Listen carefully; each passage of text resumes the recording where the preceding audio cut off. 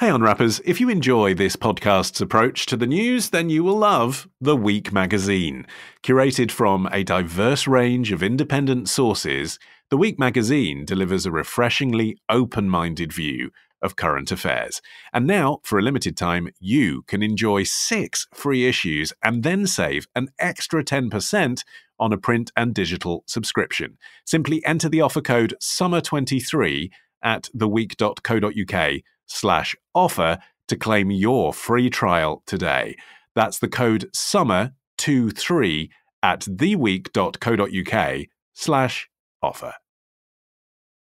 It's the week ending Saturday the 24th of June, and this is The Week Unwrapped. In the past 7 days, we've seen a submersible visiting the Titanic wreckage go missing with 5 men on board, Andrew Tate charged with human trafficking, rape and forming an organised crime group, and festival goers heading to Glastonbury for Elton John's farewell show.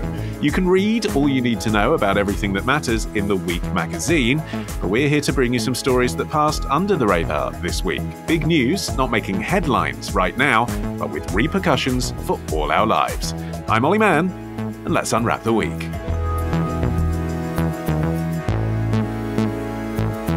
And joining me today from the Week's digital team, we have a newbie, newsletter editor Rebekah Evans. From Auto Trader, it's director of YouTube Rory Reid. And it's been a while, but you know what they say, you Suchandrika can't keep a good Chakrabarti down. It's comedian and broadcaster Suchandrika Chakrabarti. Now, Rebekah, as is customary on this show, whenever someone new joins us, I've made this rod for my back. I'm now going to ask you to share one thing about yourself we wouldn't be able to discover just by Googling you. Well, you're kind of putting me on the spot here, but I will give it my best shot. I think something potentially ungoogleable about me. A couple of weeks ago, I discovered that I have Swedish and Italian ancestry. How? Courtesy of one of those ancestry websites. You send off your little DNA and end up getting a whole bunch of interesting results. Have you always had a penchant for meatballs and sausage or not? IKEA meatballs I have a tendency towards liking, so perhaps that's where I get it from. Suddenly it all makes sense. Rory, you're up first. What do you think this week should be remembered for? Well, this week should be remembered for the positives and negatives of Apple's iPhone battery redesign. Get it? For this repair, you'll need a P2 Pentalobe driver, a Phillips 00 driver, a Y000 driver, an eye opener, a suction handle or ice glack, iFixit opening picks, tweezers, a spudger, and some isopropyl alcohol. We also recommend using our magnetic mat so you can keep track of screws and write down notes during your repair. How to replace the battery in your iPhone 13, a video from iFixit's YouTube channel. Sounds a breeze, Rory. What's a spudger?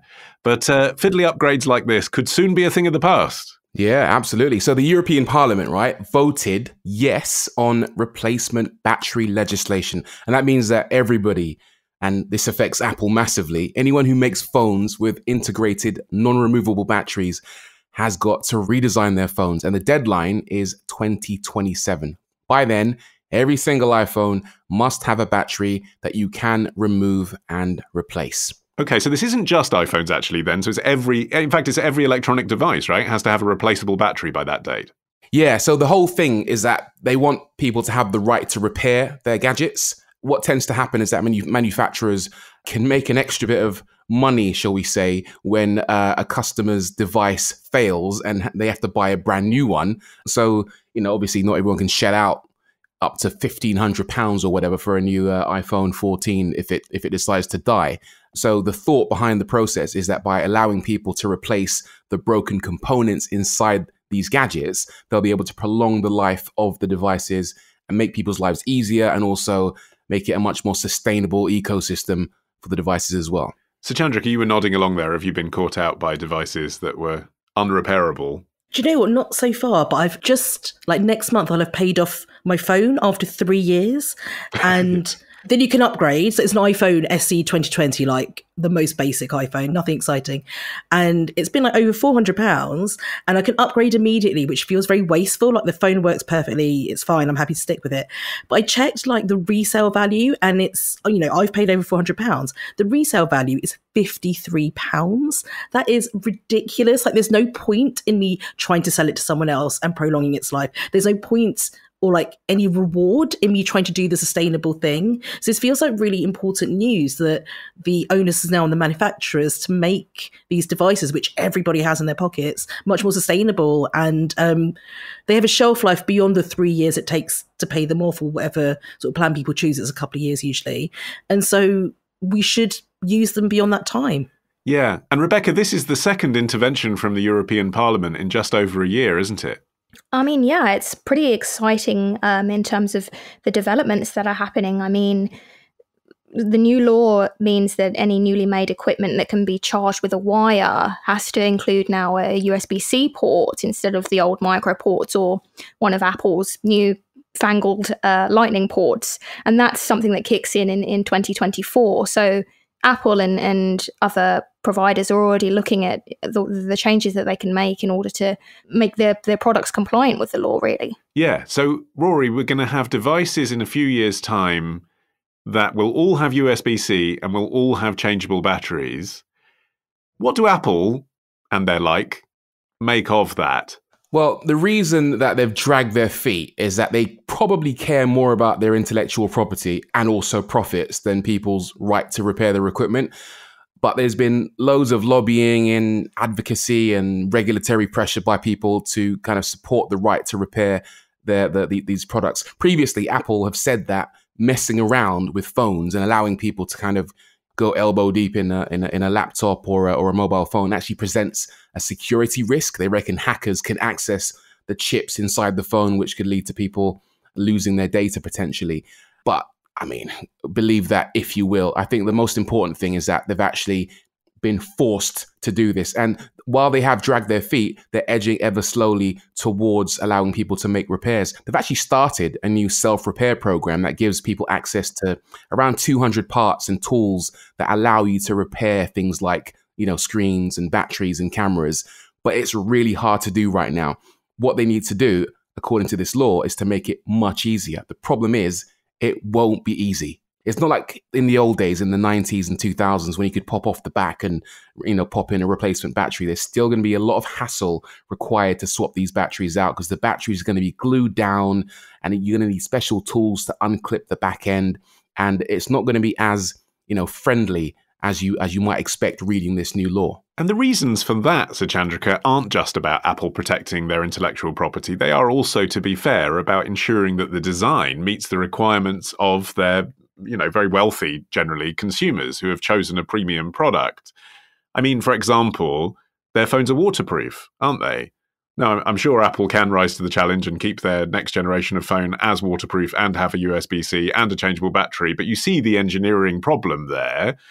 The situation as it is at the moment is if people don't like the fact they can't change the battery, they can go and buy another phone, can't they? Why should they have to comply? So I think there's a couple of things to look at here. And on the manufacturer side, it's the fact that sustainability is becoming a much bigger issue when it comes to batteries. So if you're looking at the minerals that make up batteries, you're looking at lithium, cobalt, copper, lead, and nickel. And those are really difficult to access. You've got to go mining for them. And they really need to be recovered from batteries and recycled now. Otherwise, we're going to start running out of them. They're going to start becoming really expensive, and the prices of our batteries and our phones and our laptops will shoot up. So there's definitely a sustainability issue that the manufacturers would have to deal with anyway.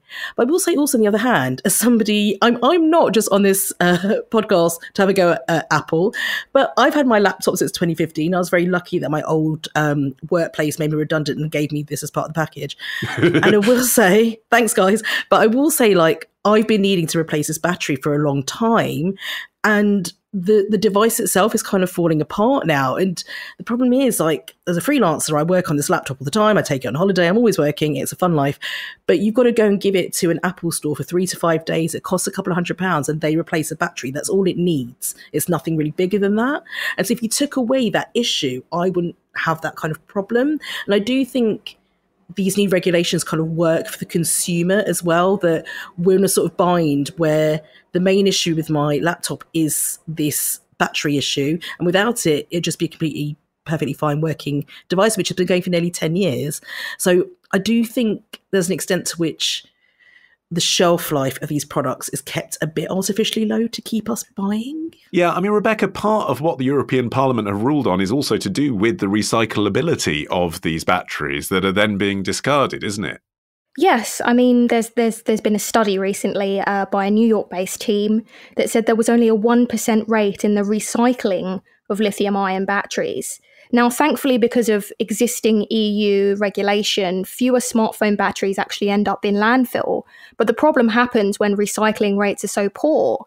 The sustainability that we're all looking for is not something that seems to be achievable right now, whether that's to do with people's lack of awareness of the ability to recycle batteries or something else entirely. And actually, interestingly, Rory, this has a knock-on effect in your world, doesn't it, of EVs?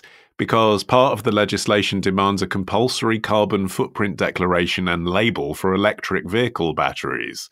So could this finally help consumers decide whether or not they are being environmentally friendly by trading up to an electric car? Because there's always that equation in your head, isn't there? I think it will always be quite murky about whether an electric car truly is environmentally friendly, because the supply chain is so enormous. It's not just the company that's responsible for building the car, but they outsource a lot of the parts. So the batteries, for example, might come from a different supplier, and the electronics might come from someone else. And then the deeper you go down that rabbit hole, is the more likely you are to find out how green or not green those parts might happen to be. But I think the more clarity we have on the situation, the better that the industry will become. At the moment, battery recycling in cars especially is tremendously difficult because they tend to weld the batteries together very tightly, and extracting all the components that we need from the battery is not only difficult, but also quite dangerous at times because of the volatile nature of the components inside the batteries.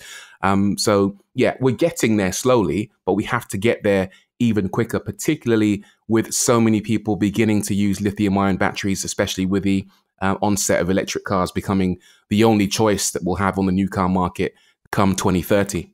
Okay. Rebekah, you're up next after this.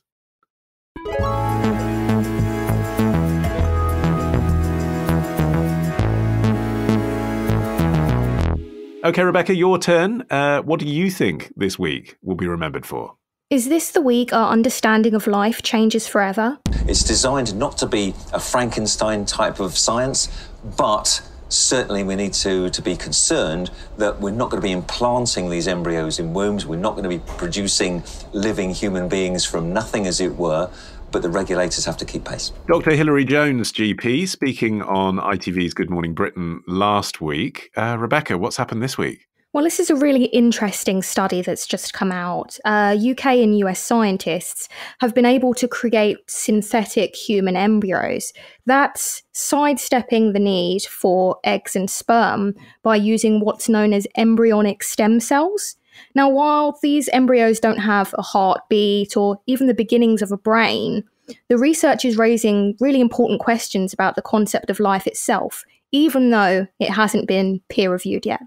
Okay, so what are some of those questions? I guess, are they alive? I mean, the questions are really interesting, and I think it's an ethical and legal quandary that we're facing at the moment, particularly as the research is progressing faster than we can answer those ethical and legal dilemmas, such as, is this a life? I mean, technically under the law, an embryo is created by the fertilization of a permitted egg and a permitted sperm, whatever the law takes that to mean. And I just think that we're looking at a very difficult question surrounding how we define life and what we take life to mean.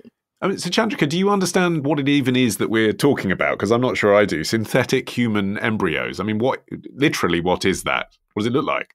Yeah, I find it really tricky because the language hasn't really evolved far enough to kind of describe it. So it's still called embryo models, but some of the articles I've been reading say, but it's definitely not an embryo. And I'm like, but it's called an embryo model.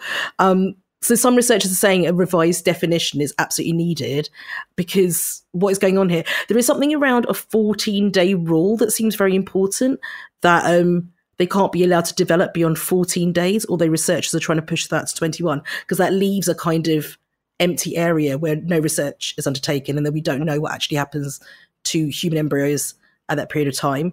But I will say it's kind of quite dense and foggy, the language, and I don't feel I entirely know what's going on. And I do kind of slightly wonder if there's a bit of a race to try and be the first team to solve this problem, if that's actually the real story. Yeah, you're nodding there, Rebekah. There was a piece, wasn't there, in the Telegraph talking about this research as, quote, a biological gold rush. Talk me through that. So it's a highly competitive race, as you correctly mentioned, and I think that piece in the Telegraph really underscores the kind of debate between two teams, one in Israel and the UK and US scientists who have developed this research, who are both kind of battling it out to be the first to make these scientific developments.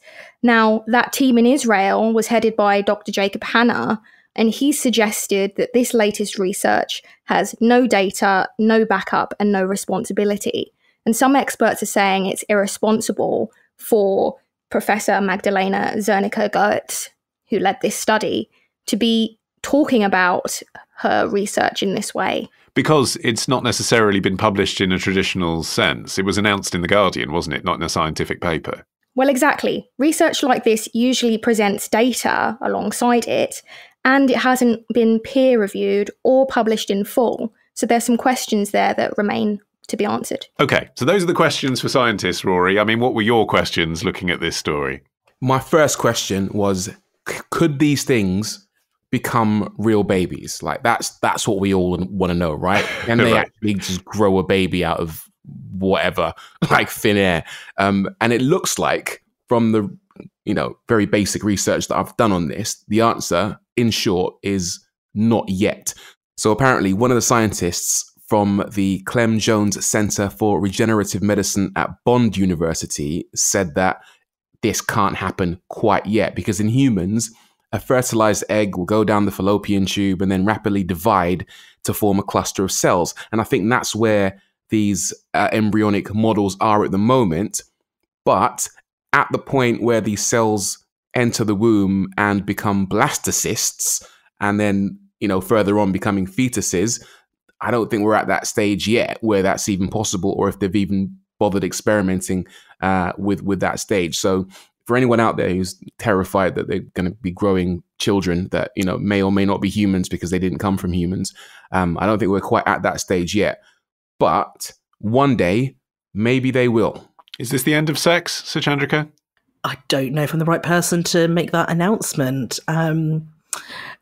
Probably not, because it's not the only reason that people have sex. So, yeah, I guess that we've got to look forward to the day when they can create these models that can develop into babies with the placenta and the yolk sac. And then they're going to have to name them something else because they have the potential to become people. So the definitions and the idea of where life begins is shifting the whole time. And I don't think, for like a layperson, I can really understand it any better from reading about it. Well, what is the goal, do you think, Rebekah? Is it that you, like I say, sort of have sex for pleasure, but reproduction will happen in a lab? Or is it something else? What are they actually aiming towards? The real aim of this scientific research is to make developments in terms of how we view health conditions. Whilst it's interesting to look at, those ethical and legal dilemmas, I think there's a real scientific idea of progress happening here. I mean, synthetic embryos are good because theoretically they can be made in unlimited numbers, unlike spare IVF embryos, which are in short supply. So now we can look at ideas of regenerative medicine. This could help with genetic disorders, understanding type 1 diabetes, and even the advancement of IVF. And also, the scientists that published in The Guardian, Rory, was saying could help us understand what happens to fetuses when things go wrong. Miscarriage, for example. Yeah, so they offer enormous potential to kind of unlock the secrets of early pregnancy and give a bit of an insight into what leads to miscarriages or other birth defects.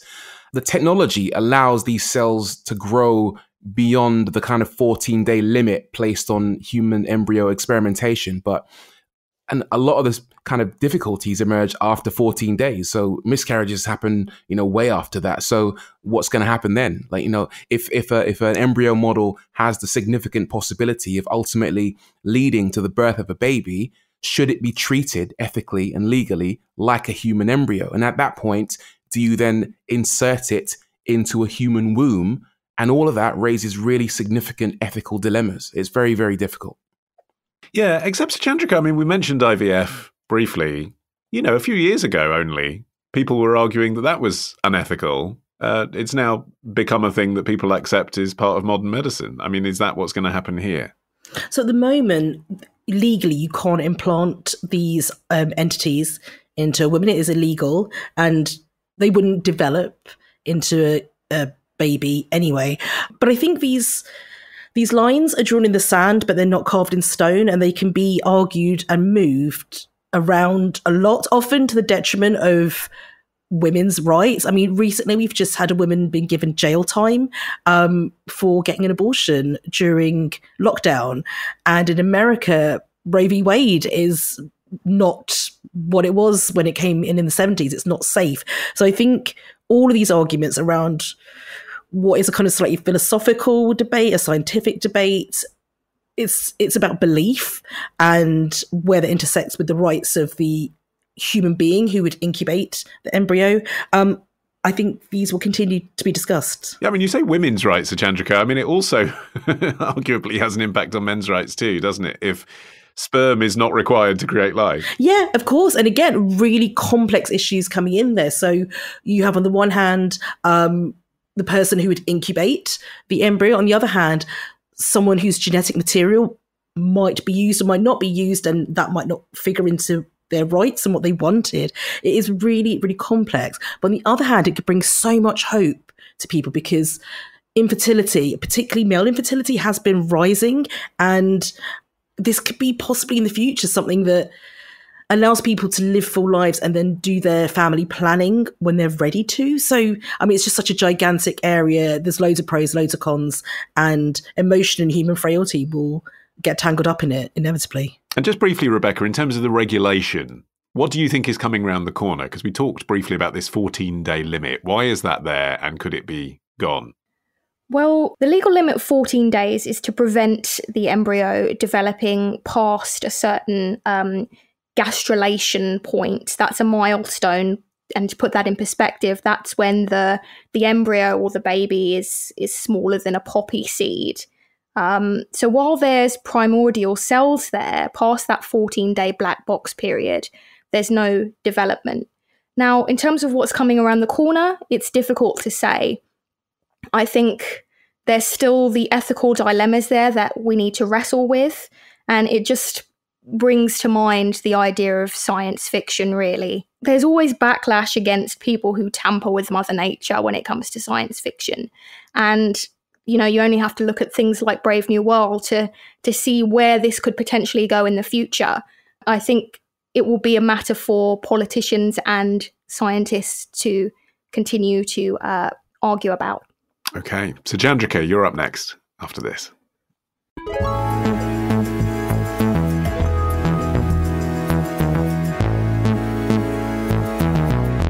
Okay, so Suchandrika, you're finishing the show. What do you think this week should be remembered for? Good news, if you snooze, you don't necessarily lose. We're in the middle of a sleep deprivation epidemic. In fact, scientists from Oxford University say we're sleeping about 1 to 2 hours less per night than we were 60 years ago. I find that absolutely incredible, especially when you consider that sleep deprivation is associated with all kinds of negative health consequences, such as putting on weight or an increased risk of diabetes. Ah, Dr. Chatterjee, isn't he lovely? 4 tips to help you sleep, a video from his YouTube channel back in 2018. Suchandrika, we all know sleep is important. So what's new? So in the journal Sleep Health, researchers at UCL this week and from the University of the Republic of Paraguay have reported the results of the study, which says that taking naps of a certain amount of time, not like for the whole afternoon, they can help our brain increase in volume. Now, a brain that's larger in volume tends to be healthier, more intelligent, and isn't aging at the same rate. So this is from the science journal Nature, and they sort of summed up the study by saying that information gathered from almost 400,000 people in Britain aged between 40 and 69, it showed that those with a genetic disposition for napping had a larger total brain volume. So your brain actually gets bigger if you take a nap? I wonder if it's as straightforward as that.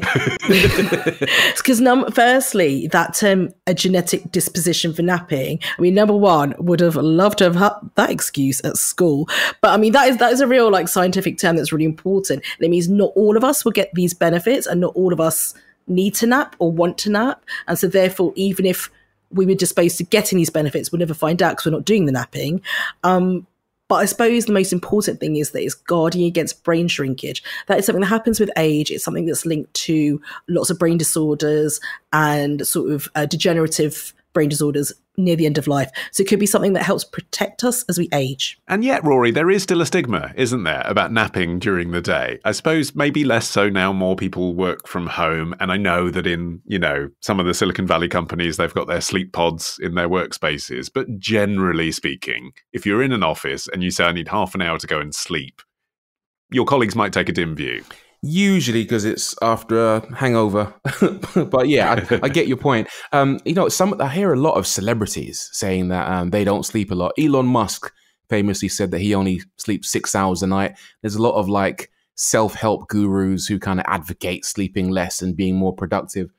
But, I don't think we needed a study to tell us that having a nap makes you, not necessarily smarter, but just able to absorb more information. If I'm tired and cranky, and just like not in a great mood because I'm knackered, I'm much less likely to be able to do complex tasks and want to do complex tasks, quite frankly. And a little nap, never hurt anyone at all. And it's, by the way, the number you're looking for is 15.8 cubic centimeters in increased total brain volume. So now we have an official number to tell people that if you have a nap, 15.8 centimeters of extra brain power. That's what you get. Well, it does make you think, Rebekah, doesn't it? Like, the world around us has been constructed because of our physical limitations. I mean, the fact that there is a working day at all is because humans do need to sleep, whether Elon Musk says so or not. Do we need to reconfigure our lives to allow for napping more? Well, I think that's an interesting question because I've been reading a bit about circadian rhythms that determines the ideal time of correctly structured sleep. Now, this sleep professor has said the pressure to sleep builds on awakening, the first time we open our eyes in the morning. But the signal for wakefulness, the time that we are awake, doesn't kick in until the late afternoon. So in between is the perfect time for a nap, really. But that just happens to be when most of us are headlong into a working day, busy, busy, busy. But perhaps there could be benefits to a 30-minute power nap, so to speak, in that window of time. I mean, everyone's different, obviously, Suchandrika. I don't know where you stand on this. I actually find it difficult to nap. I like the idea. I like the idea of taking half an hour out, and I sometimes do that, go for a walk or something, or have a long lunch. But the idea of actually going to sleep, my body doesn't want to do that. Yeah, I'm kind of the same. So I've been freelance for 5 years, and you think I could have been sleeping all through those afternoons and having a great time. But I'm not really that person. Particularly in summer, I find I'm awake really early, and then the lightness just won't let me get there. But I will say that it's really important how long these naps are. So there is a downside here, and there's something we need to really worry about. And that is that long naps are associated with a higher risk of obesity, according to a Spanish study that's been going on at the same time as this British study that's been written about in the journal Sleep Health. So siestas are, a part of Mediterranean culture, and that's what makes this very interesting, that this is a Spanish study. Are siestas a secret weapon for better health? Are they part of that Mediterranean diet that we're told is meant to make us live longer and have healthier lives?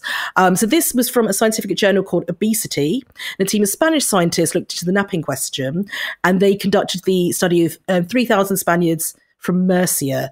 And they found that if people slept for longer than 30 minutes in these naps, they had a 2% higher body mass index than the non-sleepers. And then they also had a 23% higher risk of obesity and a 40% higher risk of metabolic syndrome, which is where your insulin isn't working very well and you kind of have slightly high blood sugar, and it's usually precursor to diabetes.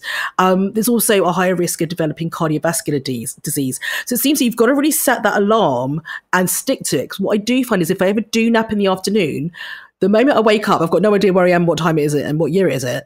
But I also want more sleep, and that is dangerous.